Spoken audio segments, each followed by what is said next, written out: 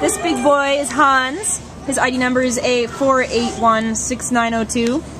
Hans is an 8-year-old male black and tan German Shepherd. He was found in Rosemead on April 10th and brought to the Baldwin Park Animal Care Center.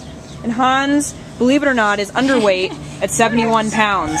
He should probably be closer to 90 or 100 pounds. We can see the ribs on his sides. We can see his spine. We can see a lot of his bones in the back there, so he could stand to gain a good 20 pounds.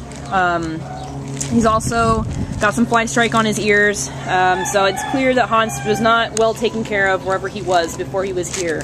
And he's also clearly stressed out here at the shelter. It's a scary place even for a big guy.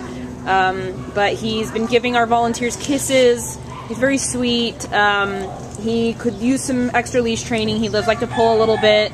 But he loves treats, as you can see, so that'll be an excellent motivator for any extra leash training or basics or anything like that. He loves them. He could also learn to take them a bit more gently. But, you know, can you blame him? I mean, he's so starved, so it may be just that he needs several good meals before he can chill out a little bit and take them a bit more nicely. But, you know, Hans, he's 8 years old, but he's got so much more love and wonder to give. He just looks, he's got such a sweet face and a sweet disposition. So, if you're looking for an older German Shepherd, he's more mature and easy to work with. I mean, none of that puppy nonsense of having to potty train and stuff like that. Hans is your guy. He's at the Baldwin Park Animal Care Center and available for adoption now. So come and pick up Hans.